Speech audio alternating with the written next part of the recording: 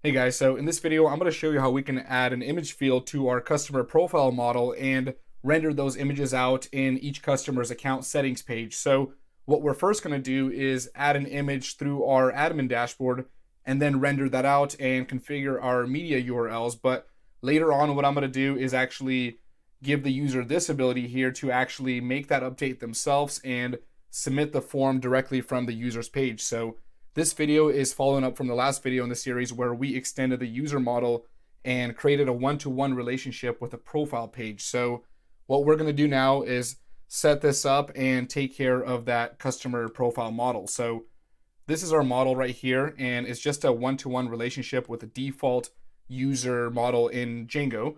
And I'm going to add a field here called profile pic. So it'll be profile underscore pic. And what we're going to do is add an image field here. So it's going to be models.image field. And I'm going to set this to null equals true because I want to make sure that it's not going to mess with any accounts that we have right now. So we're going to be able to actually migrate this. And then we're going to set blank to true. So blank is equal to true. And now what we need to do is just migrate the database and see if this was added.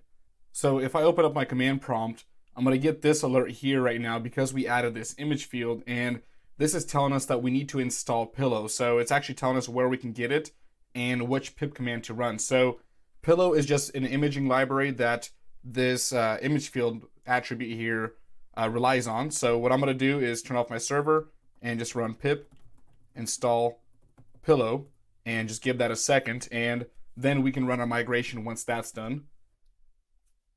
Okay, so now that's done, I can do Python manage.py make migrations. And then once those are done, I just need to run Python manage.py migrate. Okay, so if I turn on my server, I should be able to see this in the admin panel. So run server, and let's go ahead and open that up. So I'm going to close out the demo I just had open here. So we can refresh this, and we are back to the base page here. And if I do /admin, log in as a super admin, Dennis here. So if you're following the series, you should be familiar with this. And if I go to that customer model, we should see a field here for images now. So what I'm going to do here is first configure where this image gets uploaded to. So what I'm going to have to open up here is my settings.py file. And what we're going to need to configure here is our media root here. And I just want to make sure that that's what it's called here. So yeah, it's media underscore root. And then all this is going to be is os.path.join. And we're going to do baster. And we did this earlier when we configured our static files. So way back in the series, if you want to see what's going on here, you can go back to that video. It's somewhere, I think, in video number 3 or 4. And once we get the base directory, what we're going to do is tell it that we want the images to sit in static. So this static folder right here, and it needs to be in the images file. So static /images. So when we submit an image right now, it's actually going to get submitted because of this media root. So it's following this path right here. So let's go ahead and try that. And we have our logo and 2 profile pictures here, just these 2 demo ones that I'm going to work with. But I actually want to add my personal image in here. So if I go here and refresh, make sure everything's still working with that media root there. Let's go ahead and give John a picture. So I'll go to my desktop and just get my profile picture. And if I hit save and go back here, we'll see that that was submitted properly. So now the profile picture for John is properly set in there. And if I go to my images file, so static images, following this path right here, DennisIvanov.jpg was submitted. So that's because of our media root. So now what I'm going to do is actually go to that settings page and render out this image based on a profile picture, but we still need to configure our media URL. So if I go to, let's try opening up our page here, and if I go to the root directory and then /images / and then let's see what that was, what the name of that image was. So Dennis_Ivanov.jpg. Dennis_Ivanov.jpg. So that's not going to work. And why this isn't working is because media files are not by default configured in the Django production server. So what we need to do is actually set the URL patterns for this and make sure that it actually knows how to find this. So in our settings.py file, we need to actually make sure this media URL works with our URL patterns. So in our root directory here, so in that base urls.py file, we need to add a few things here. So we first need to run a quick import, and this is going to be from django.conf.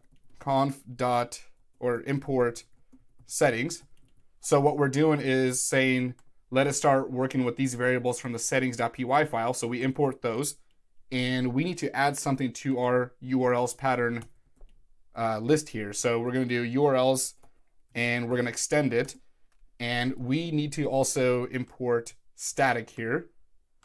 So I'm going to split that up here. And for this, we're going to do from django.conf.urls.static.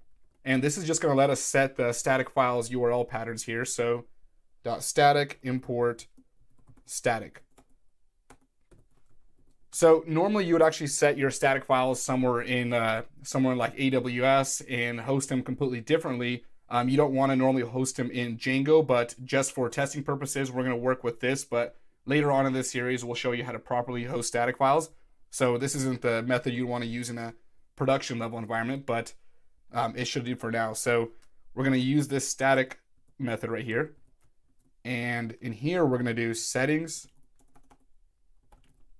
dot, that needs to be an S there, media URL underscore URL. And so we're going to this settings file right here, and we're grabbing this media URL.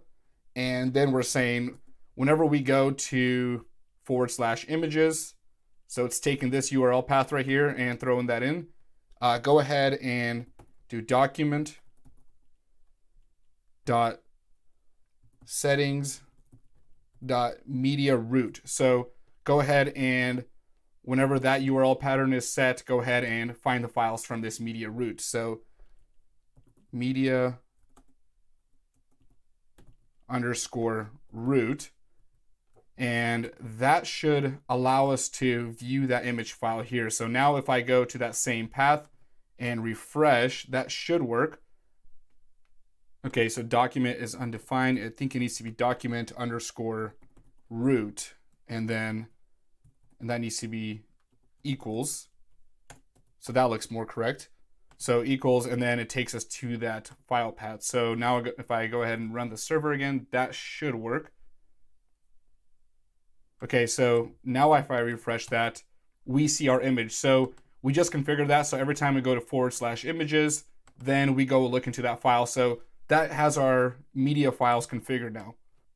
So before we render out that image, what I want to do is get everyone up to speed that's part of the tutorial series. So we're going to log out as the super user and log in as a customer. So we have John here, and I set up this page. So you're going to notice a new link here, and this page here that is going to hold an account profile and that form that I showed you in the beginning of the video. So in here, we're going to close out all of our files here, and within our app, we added a template here called account underscore settings. So it just inherits from our main template, has a little bit of styling, and we throw in a form with some bootstrap in here. So go ahead and just download the source code, or you could build this out. It's not too much code. And this gets rendered by a view that's called, where is this? Just under our user profile page. So it's our account settings with a capital S, and it just renders out that page.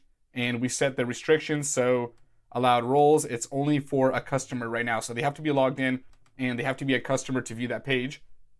And if I go into my URL patterns, it's right here. So /account takes in that view. And the last thing I need to show you is our form. So this is relevant to everybody. Within our forms.py file, we added this customer form, and the customer is going to be able to update their own information, but we don't want them to update the user. So they should not be able to see that. That's irrelevant to them, but they are going to be able to update the profile picture and any other settings. And before I missed this part, in our nav bar, we just wrote this conditional that says if the user is not staff, so if they're a customer, go ahead and link out to that page. So now we can get back into that template. So let's go ahead and open up our account underscore settings and render out that picture. To get the profile picture, all we need to do is access the customer model and get the profile pic attribute and get that URL path. So the customer is related to a user. So the first thing we're going to do for that image URL is get that user and then access the customer. So to get the logged in user, we're just going to do request.user. And then because of that relationship, we're just going to do customer. And then we can get this profile pic attribute by doing profile pic. And we don't want to just set it like this because this actually sends us to that file. What we want to do is get that URL attribute. So because this image field is here, it gives us access to that URL attribute. So we can just extend it that way.